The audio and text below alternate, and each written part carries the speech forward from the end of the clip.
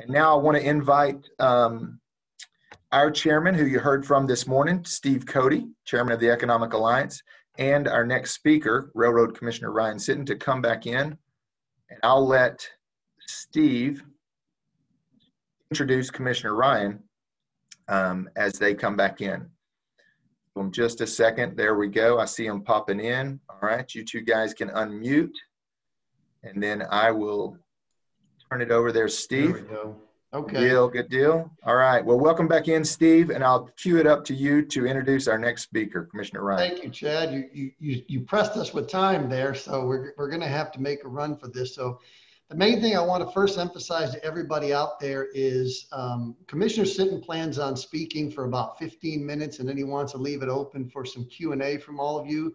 So if you can, as early as you can, start submitting some questions for us so that I can review those things and I can tee them up for him in the last part of this segment. So just a couple of real quick things for Commissioner Sitton. He is a native Texan.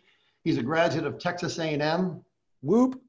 Oh, I always have to give it a pause. I got one Aggie in the room and he's got to say it. So he's happily married to Jennifer and father of 3. He is the founder of Pinnacle Advanced Reliability Technologies that employs, almost 1,000 people in the oil and gas industry. For 4 years running, he's been an Aggie 100 recipient. He's been recognized as one of the most influential leaders in Houston.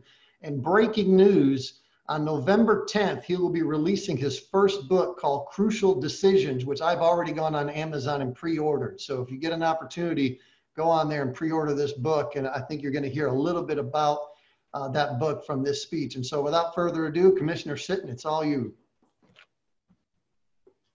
Awesome. Thank you, Steve. It's great to be back with you. Can you all hear me? Awesome. Yeah, it's great to be back. Unfortunately, I really miss doing this live in the Pasadena Convention Center. For those of you who I've had the pleasure of visiting with before, this is literally one of my favorite, might be my favorite events of the year. It's a great group. Everybody's engaged. It's concentrated in that kind of Eastern Harris County area in terms of we're pulling a cross section of industry. And I've always loved being at that event. They do a great job. Chad, you guys do a great job putting it on. And you've done a great job with this format this time. In fact, if you've seen me before, you know that I typically don't have a problem filling up the entire 45 minutes with words. But because we have this little bit more intimate format with this digital, this Zoom interaction, it'd be a good time to give some bold ideas and then allow folks to ask questions and get a little bit more engagement than we normally get to do. So I'm excited to do that today with everybody as well. Let me start with this. What if you had the ability to predict the future? Now, each of us every day, we are doing things, we are making decisions about our future based on what we know today, right? We plan our budgets. We try to figure out how much money we're going to make. We're planning for retirement. We're working with our kids, figuring out what kind of grades they need to get or what kind of practice they have to do to get on the sports team or get into college, right? We're looking at our jobs and our businesses, trying to make plans for the future. Always, we are making decisions that will affect the future based on what we know today. Now, over the last few years, we've seen examples of how changing dynamics, changing the way people look at the world around them helps them make different decisions with dramatically different results. Let's talk about a few examples of that. If you were watching kind of big news in the oil business came out about 2 weeks ago when BP released its annual corporate report about the future of energy markets. And for the first time ever, BP in its annual report said that it's possible that last year peaked oil demand. In other words, we saw more demand for oil globally in 2019 than we will ever see.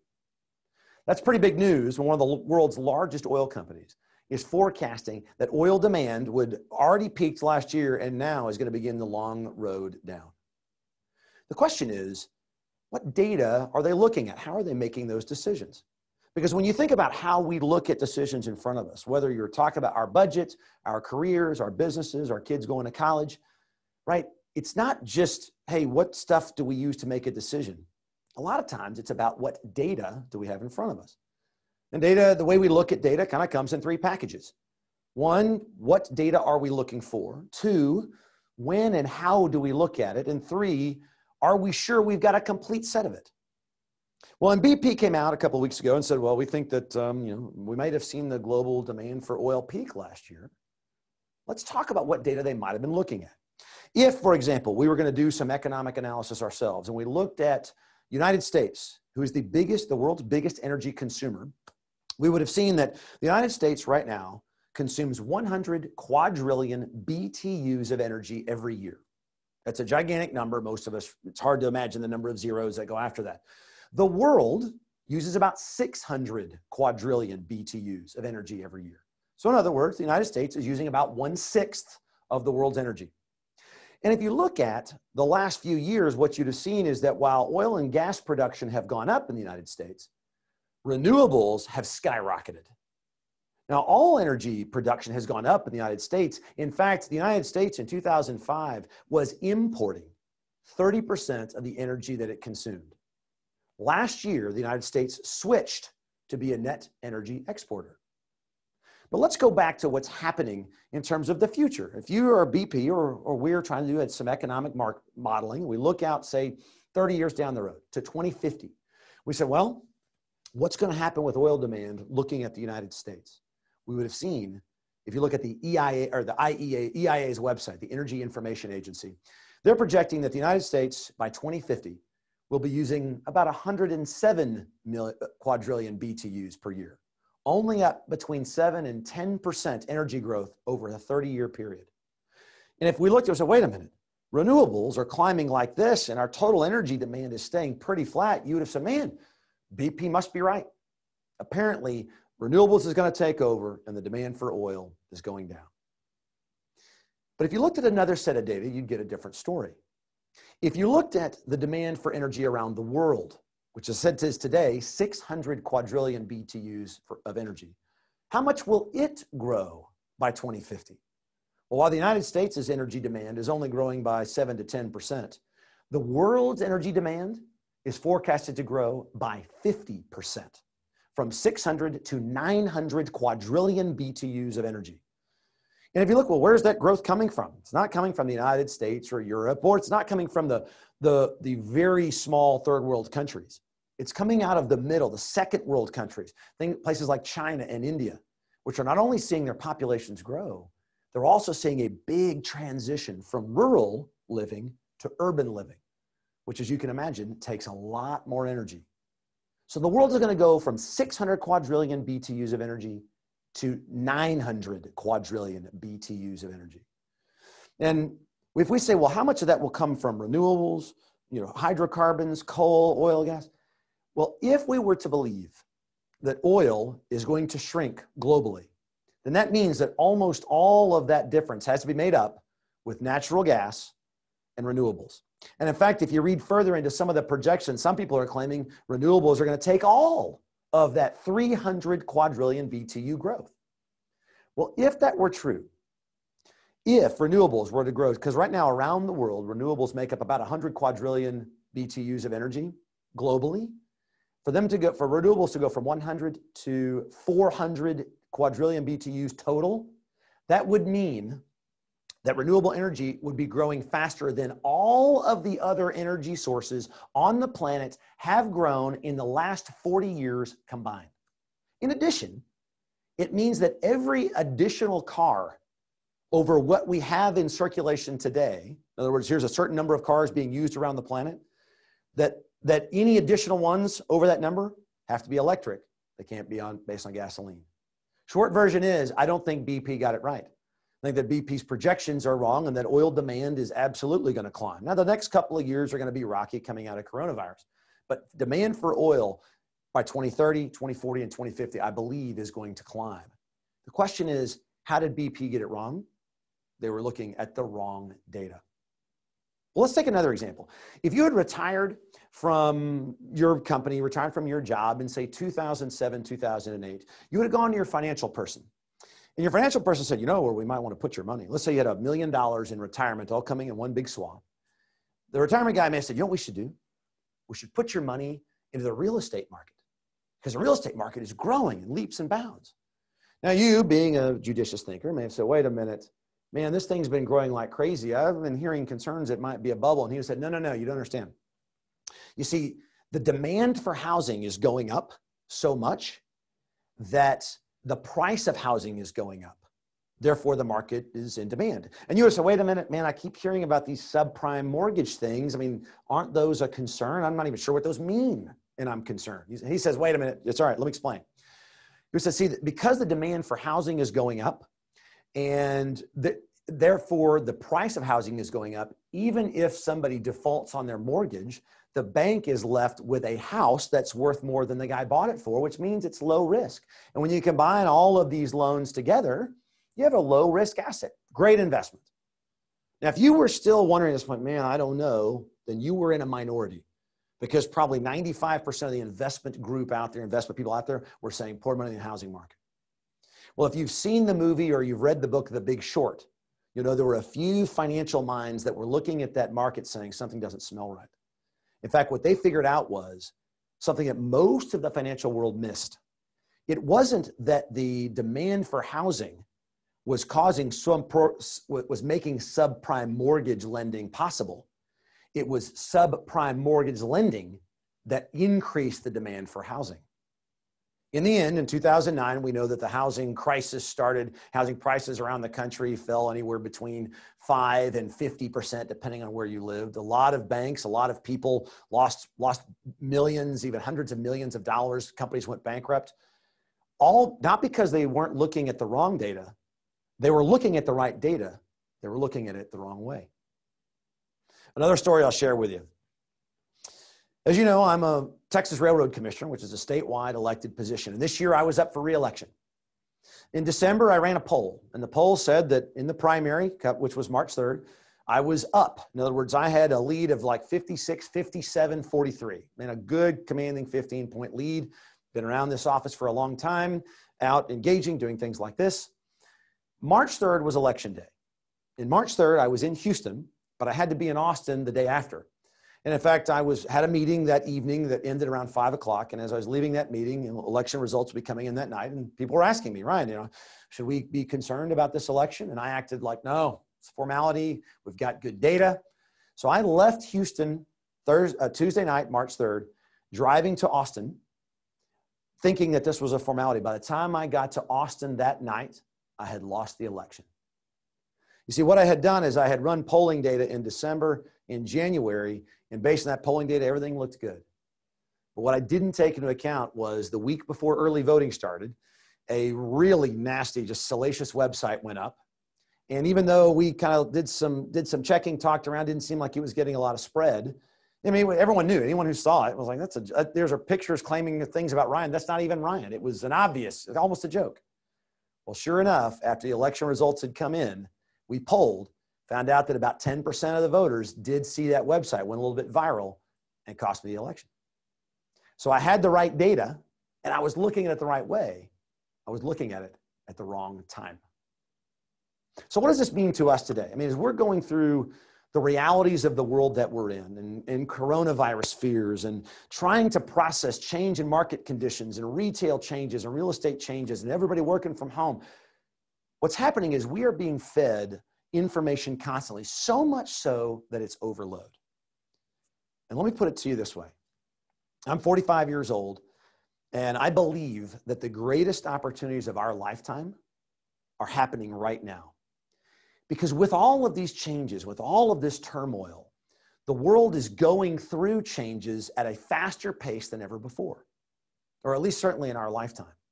And the opportunity for leaders, whether you're in big corporations, you're in small business, you're with your family, working with your children, in your community, elected officials, is to read the tea leaves in better ways than we have before.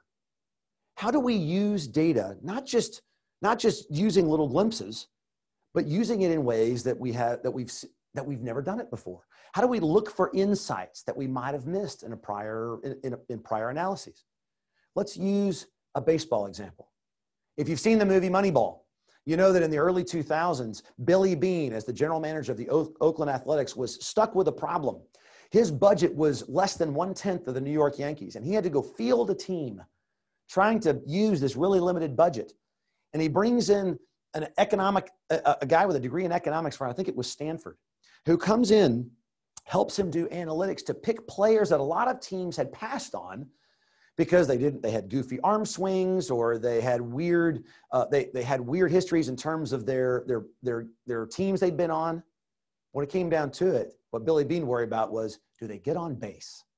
And by breaking it down to simple data, they were able to field a team that set a new record for the longest winning streak in the American League, with the second lowest payroll in baseball. How we use data to make decisions is going to be how we shape the world in front of us. So let me give one last example, and then I'll open it up for some questions here today. Coronavirus has thrown our entire economy for a loop. And the question will be, how do we learn lessons from all of this, from all the things we've been through in the last year? And I'm going to unpack one specific period for you. Now, March 3rd was election day. By 2 weeks later, when I lost the election, 2 weeks later, we were talking about lockdown. By the end of March, man, the country, the state was in lockdown. And the question is, we will look back, and we're doing some analysis today. And as we look back in the future, I think what we're going to realize is that we were looking at the wrong data at the wrong times and in the wrong ways. What do I mean by that? At the end of the day, what thing have we talked about the most? The single piece of data we've used to drive public opinion, public decision, has been the number of coronavirus cases. But the fact is, that by itself may not be a very telling metric. In fact, let me say this. You know, my mother has Alzheimer's, and she's living in a facility. She's 76 years old. She is one of the highest risk people because as a result of Alzheimer's, she doesn't eat well enough, and her body is in failing health. She's super high risk. And so as we take measures to try to limit the spread of coronavirus, she is one of the people who will benefit the most and are trying to protect her from these risks. The question is, how are the things we are doing affecting these numbers? Well, if you'd have gone back to middle of March and you said, okay, we're going to go into a super hard lockdown, shut down restaurants, shut down bars, everyone's working from home, companies. Well, of course, as we all know, we plunged the US government and the United States into an economic downturn, the likes of which we really had never seen before in that period of time. At one point, 25 million Americans had lost their jobs. And by the time we got to the end of May, so basically 2 months, the total number of people, total number of cases that had been tested was around 1.7 million. So by the time we said, okay, we got to start opening up again because, man, our economy has been slammed here. This can't last. We're asking the questions, okay, well, we got to reopen and let's see if we'd limited the spread. Well, of course, as we reopened, the spread had happened because less than 1% of the population had actually had coronavirus. In hindsight, it seems obvious that it was going to spread again. In fact, at this point, we went to more limited measures, right? Not lockdown totally, but a little bit. What if we'd have done that just 2 months earlier instead of total lockdown? We probably would be about where we are today, but we would have cost ourselves $5 trillion less in government debt, economic shutdown, and job losses. So the reaction to bad data hits us in hard ways. And those of us who lead by looking at data in bold ways and reading into what it really means are those who have the ability to drive our economy, our businesses, and our communities into the future. That's the bold idea I want to leave you with today. So Steve, what questions do we have?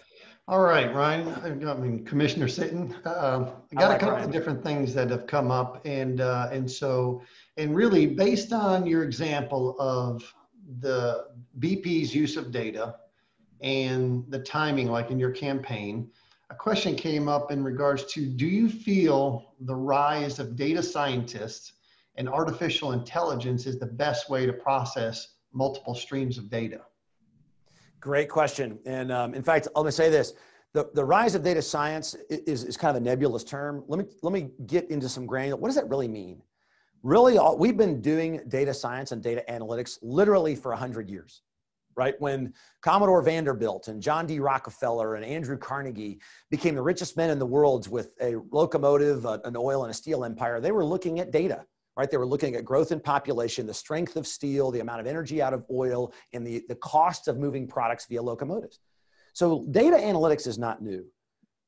There's a lot of kind of chatter these days about what's happening with computers. Are they doing more sophisticated analytics? Yes is the answer. And in complex systems, Absolutely. The ability to do data analytics in a faster and a more sophisticated way is huge.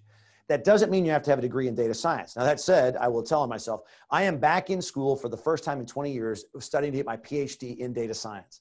But not because I believe that I have to have that, but there are some nuances I want to learn about research and about how we apply data science specifically in software so that I can lead our company Pinnacle into the next decade with our customers who are, large, complex facilities. But as we think about solving problems, yes, is the answer to your question. Looking at how we combine data with experts into a sphere. So if you think of this is all the data I need to make a quantitative decision, where in other words, to the point where I almost don't have to make a decision, the data makes the decision for me. I fill that in either with actual data, with expert opinion, with assumptions, with some calculations.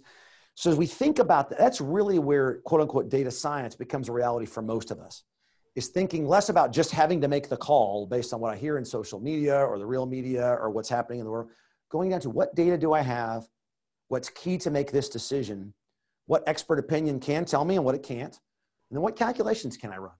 So it's really about getting deeper and deeper into looking at the data I have, not just kind of throwing it over the fence to some calculator to do some math. That's where I think the power will come in how we make those decisions. Okay. Next question is, how many wins will the Aggies? Oh, no, never mind. That was an unqualified question. The next question really has to do with, again, going back to data, similar like what VP asked or used. Is promoting going to a zero carbon footprint realistic? That's a good question. Is it realistic? Yes, depending on the timeline you are talking about. If I said, hey, we want to be at a zero carbon footprint, i.e. we put a net zero amount of CO2 into the atmosphere by, say, 2030, in 10 years, it's absolutely not realistic. In fact, it's impossible. There is not enough infrastructure, industry, there's not enough ability in the world to make that possible in any sort of practical way. Now, if you look out, 2050, 2060, 2070, it's possible. However, I will tell you the biggest obstacle to that today is that you've got two political camps that operate like this. You've got one political camp that says, hey, absolutely, mankind is 100% responsible for all global warming, all climate change, and if you don't accept that fact, then you are a climate denier. You got another camp that says mankind has nothing to do with any climate change, zero impact on the world, and in fact, everyone who doesn't think that's a bunch of liberal whack jobs. The fact is, mankind does have an impact on climate change. We know it, it's fact. And the climate is changing. We know that, it's a fact. What we don't know is the degree to which mankind is having an impact and whether or not, and while we explore that more, one other thing is true. The fact is, even if mankind is having a little bit, a lot, some, the fact is we do need to be prepared for the fact that the climate is changing, right? Even if mankind was doing nothing, the climate would be changing. And to go into it hoping that simply, this is what you'll hear from one side of the political aisle, is just to shut down all oil and gas companies, everything will be fine. Of course, that's not true, and our entire society would devolve into basic agrarian living if we tried to do that. That still ignoring the other things we need to do to be prepared for climate change that is happening is missing the forest for the trees. The second thing is, as we think about energy technology, think about things like solar and wind and the cost of those and how to integrate those in sophisticated grids. There is a lot more to do in terms of developing that technology and rolling it out, but it's going to take time, and it's going to have to take real good engineering and real good strategy. And right now we're missing the opportunity to do that because of the two political factions that are battling over votes in primaries. I advocate for, and I believe in, us developing long-term strategies where the United States leads on this, not by simply trying to shut down oil and gas, but say, let's be really excellent at oil and gas. Let's help these developing nations who want to use energy to raise the standard of living in their world by letting them use oil, natural gas, just like we did, but also setting all of us up to leverage any energy technology that's coming online today and into the future. It's interesting with all the data and the talk about bad data, and you can get an angle any way you want if you have enough data. And I hate to use the word regulate, but is there a way you can regulate bad data versus data reports, or that, just to avoid inaccurate reports causing a community or an industry to suddenly do something different, similar to the pandemic? Do you think there's any way in the future of doing something like that? Absolutely, Steve. In fact, I will tell you this. It's a great question, and it speaks to sort of one of the fundamental challenges of our society. Whether you are talking about healthcare or education or energy or infrastructure, at the end of the day, right now, the way a lot of decisions are made is based on getting a lot of people together, hearing a lot of different opinions, and trying to find compromise in the middle. Well, just because you get a lot of people together doesn't mean you're coming up with the right solution. In fact, often groupthink if any of us who run a business, we get groupthink going in a room, can actually arrive at the wrong decision, because behavioral economics teaches us that the bias for social acceptance is stronger than our bias for analytical thinking. And so what I mean is, often when we look at how do we improve, for example, our education system to be what we need it to be for future generations in the United States, man, that's actually a data problem. In other words, what am I really trying to do? Is it really about, my kids, by the way, are all in public school in Texas right now. I got a 16-year-old, a 14-year-old, 11-year-old. My parents taught school. My dad taught public school in Texas for 44 years. I graduated from a public university. I'm a proud participant in the public school system. But if we want our school system to provide the opportunities, not in getting a degree, but in preparing children, giving them education, giving them knowledge that they can use to be a valuable member of society, maybe time to evolve teaching practices, a lot of which look today exactly like they did 100 years ago. And so how we do that is a data problem. In other words, where will kids of today, where will they need to have knowledge to be the leaders of 20 and 30 and 40 years from now? What skills do they need to have, and how can they get those in the most rapid ways? Let's talk about kids like me who were ADD, who really struggle in the classroom, and that specific type of learning lecture style doesn't suit them. But there are other learning styles that suit them a lot. I told you, I'm going back to school right now. I'm in my first class in my PhD program.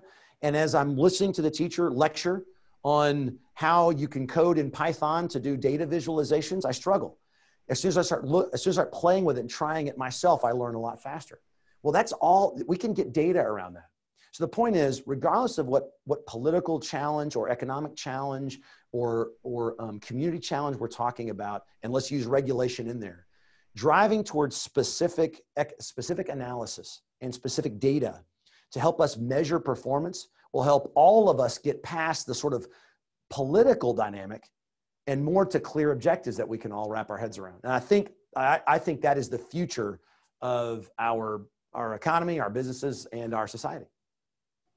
Very good. I mean, it really seems like an opportunity for yourself and for all those in the industry that would benefit from the very fact that you lost your election. The fact that you're so passionate about our industry, it's driving you to go back to school. You're giving back to the industry for a lot of this, for a lot of the data science is going to be hugely beneficial for everybody in this industry for so much time to come.